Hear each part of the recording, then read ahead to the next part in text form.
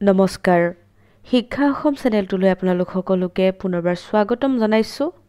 আহক আজি ডিসকাস কৰো জিকে সিৰিজৰ অন্য কেইটামান MCQ তো আহক তেতিয়া হলে আৰম্ভ কৰো Question 1 Who is the present Union Minister of Panchayati Raj বৰ্তমানৰ পঞ্চায়তী ৰাজ মন্ত্ৰী কোন আৰু তলত দিয়া বিকল্পৰ শুদ্ধ এনসাৰটো হৈছে অপচন ডি গিৰিৰাজ সিং আৰু প্ৰথমজন পঞ্চায়তী ৰাজ মন্ত্ৰী আছিল সুৰেন্দ্ৰ কুমাৰ দে তেখেত 13 ছেপ্টেম্বৰ 1909 চনৰ পৰা 24 মে 1989 চনলৈকে এই দায়িত্বত আছিল Next question In Assam Panchayat election what percent of seats are reserved for women Assam panchayat নিৰ্বাচনত কিমান শতাংশ আসন মহিলাৰ বাবে সংৰক্ষিত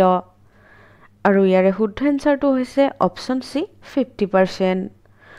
1992 চনৰ সংবিধানৰ 73তম সংশোধনীয়ে পঞ্চায়তত মহিলাসকলৰ বাবে 33% আসন সংৰক্ষণ কৰিছিল কিন্তু অসম ৰাজ্যিক নিৰ্বাচন আয়োগে ৰাজ্যৰ মহিলাসকলক ৰাজনৈতিকভাৱে সবলীকৰণৰ স্বাৰ্থত পঞ্চায়ত আইন সংশোধন কৰি মহিলাসকলৰ বাবে 50% আসন সংৰক্ষণৰ ব্যৱস্থা কৰিছে অনুসূচিত জাতি আৰু অনুসূচিত জনজাতিৰ মহিলাসকলেও পঞ্চায়তসমূহত মহিলাসকলে কি কৰিব পাৰিব 50% আসন সংৰক্ষণৰ আসন লাভ কৰিব Next question Assam State Institute of Rural Development is situated at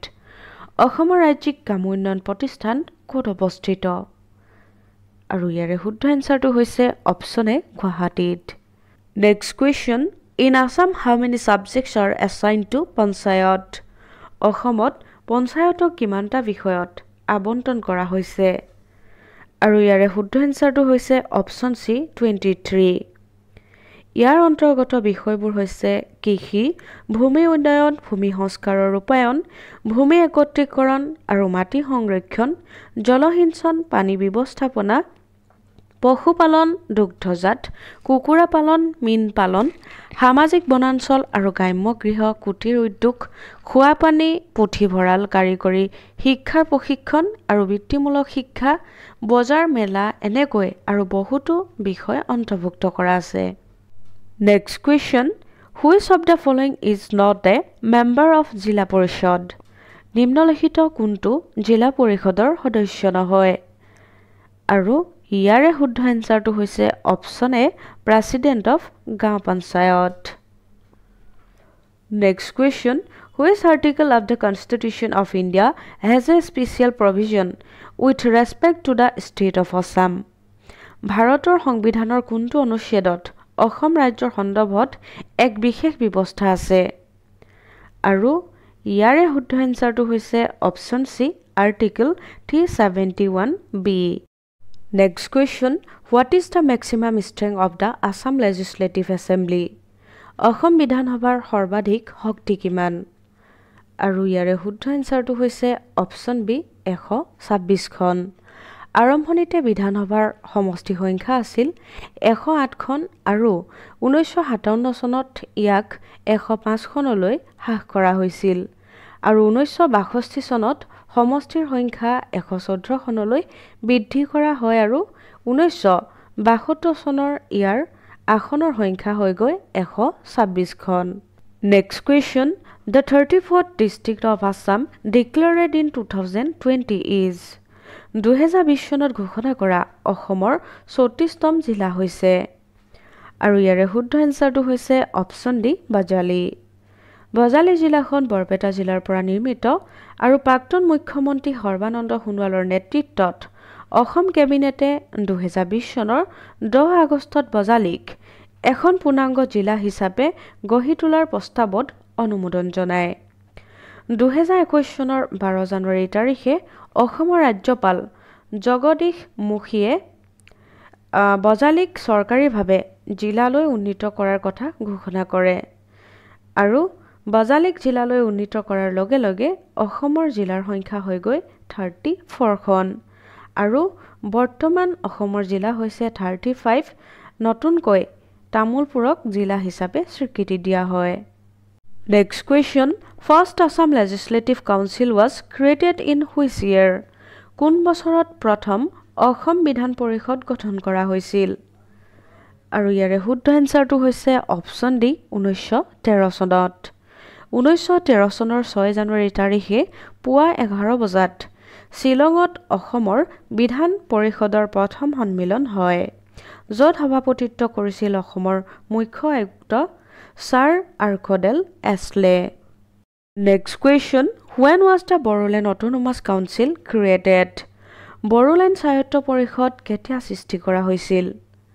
আৰু ইয়াৰে শুদ্ধ এনসাৰটো হৈছে অপচন সি 1993 চনত Next question Dhalasodia Bridge is built on which river? Dhola-Sadiya দলংখন কোনখন নদীৰ ওপৰত নিৰ্মাণ কৰা হৈছে আৰু ইয়াৰে শুদ্ধ এনসাৰটো হৈছে অপচন বি লোহিত নদী আৰু এই দলংখনে অসমৰ তিনিচুকীয়া জিলাৰ হদিয়া আৰু ধলাক সংযোগ কৰিছে এই দলংখনৰ নিৰ্মাণ কাৰ্য আৰম্ভ হৈছিল 2011 চনত আৰু নিৰ্মাণ কাৰ্য সমাপ্ত হৈছিল 2017 চনত এই দলংখনক ভূপেন হাজৰিকা হেতু বুলিও জনা যায় আৰু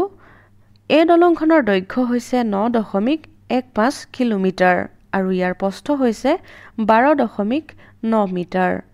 Next question In which year the Tezpur Mental Hospital was established? কোন চনত তেজপুৰ মানসিক চিকিৎসালয় স্থাপন কৰা হৈছিল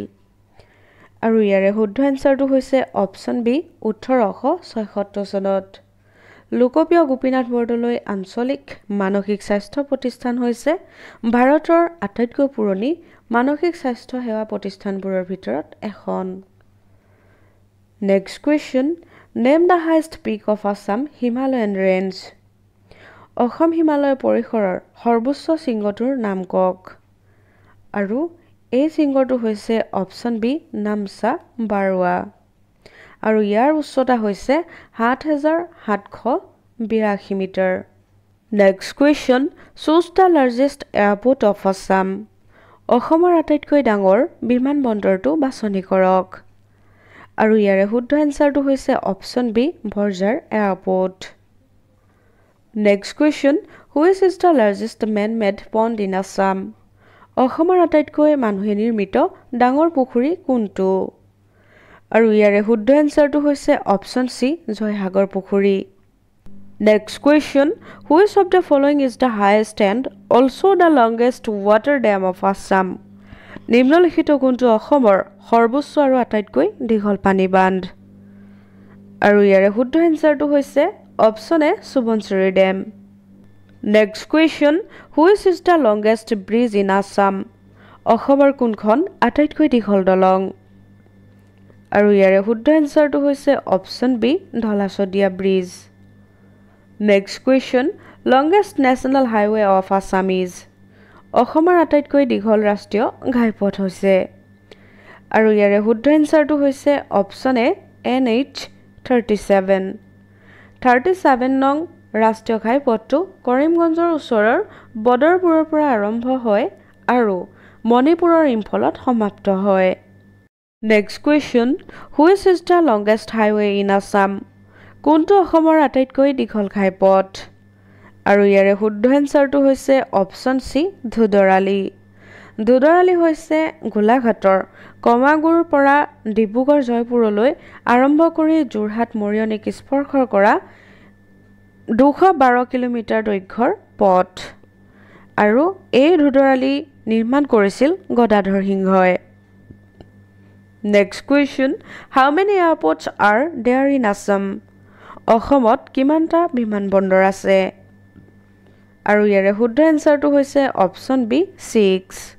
অসমত 6টা বিমানবন্দৰ আছে আৰু হেবোৰ হৈছে বৰজাৰ বিমানবন্দৰ অৰ্থাৎ লোকপ্ৰিয় গোপীনাথ বৰদলৈ ইন্টাৰনেশ্যনেল এয়াৰপোৰ্ট গুৱাহাটীত আছে ৰৰয়া যোৰহাটত আছে হালিনি তেজপুৰত আছে মোহনবাৰী ডিব্ৰুগড় লীলাবাৰী লখিমপুৰত আৰু কুম্ভীৰ গাম আছে শিলচৰত ধন্যবাদ জনাইছো আপোনালোকে আমাৰ চেনেলটো সাবস্ক্ৰাইব কৰি ৰাখিব লগতে লাইক কমেন্ট শেয়াৰ কৰি দিব